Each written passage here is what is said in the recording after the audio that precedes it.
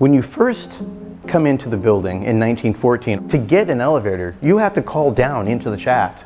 Elevator up, please. When you step into this brass elevator, it's almost like you're stepping into a time machine.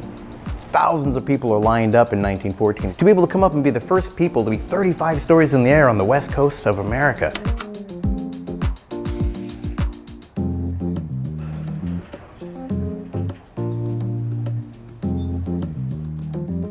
When it came up in 1914, there was no backing to the cage. There was no glass on the front. It was just a bird cage being lifted into the air by men with a lever. You could see car 6 3 feet over, whooshing down. Works like an airplane. To go up, you pull back. Going forward, this would make you go down and fast. And then to slow down and come to a stop, come to the center. They came up here, they opened a window. There wasn't even a door to go out.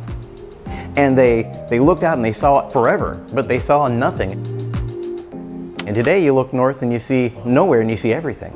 We had a modernization last year. Brand new cable, brand new digital readouts with the same Otis cab. And you are, in a sense, stepping into a time machine.